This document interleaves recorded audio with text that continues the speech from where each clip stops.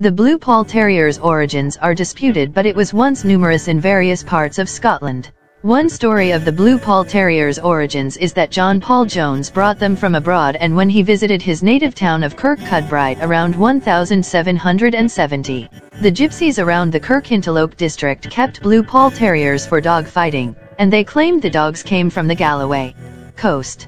A more likely story officer posted to the Glasgow area brought with him an Irish Blue Terrier bitch from the Earl of Kerry's kennels. When he was reposted, he left his bitch with friends who bred her with a white bull and terrier of the Duke of Hamilton's breeding to create the breed.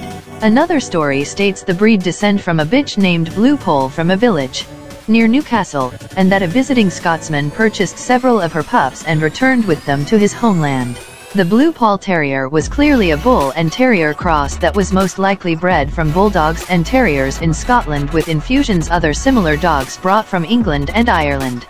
The breed was very popular in Scotland in the mid-19th century, but it progressively lost popularity and is believed to have become extinct in the early 20th century. Thank you for watching Working Line Canine TV. Like and subscribe.